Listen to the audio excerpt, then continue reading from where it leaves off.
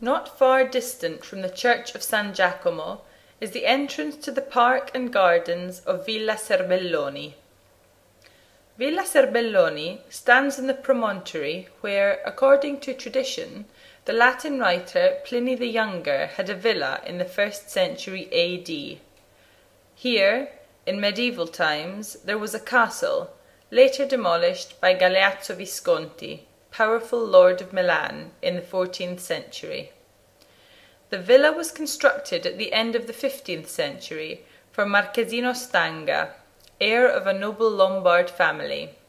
In 1788 it was inherited by the wealthy Serbelloni family, who embellished its rooms with ornate vaulted ceilings and 17th and 18th century artworks.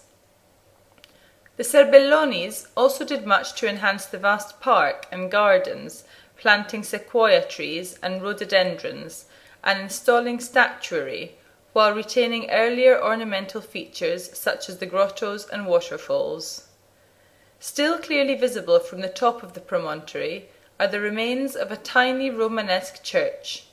Together with the medieval ruins dotted about the park, it adds an air of mystery and romance to this magical corner of Lake Como. The villa was abandoned during the 19th century, but eventually converted into a hotel.